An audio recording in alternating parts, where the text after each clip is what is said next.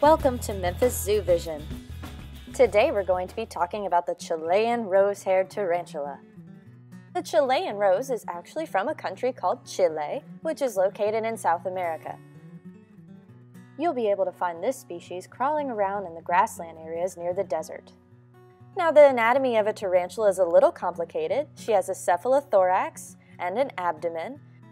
Her cephalothorax is her head, neck, and chest combined, where her abdomen will hold most of her internal organs.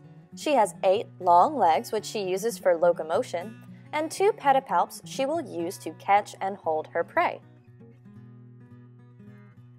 All tarantulas have fangs and are venomous, and Chilean roses have about ½ inch long fangs.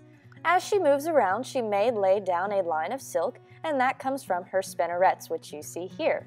She also will sleep on a bed of her own silk, and she uses that to alert her to predators and prey. If something touches one strand of silk, the whole bed will move. One of the most fascinating features on a tarantula are its urticating hairs. They use these as a defense mechanism, and when they're scared, they will pull them and throw them into the face of whatever comes their way. They're very irritating and can burn and sting.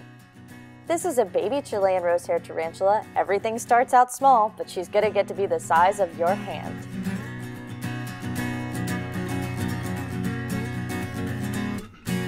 Thank you for watching. This has been a presentation from Memphis Zoo Vision.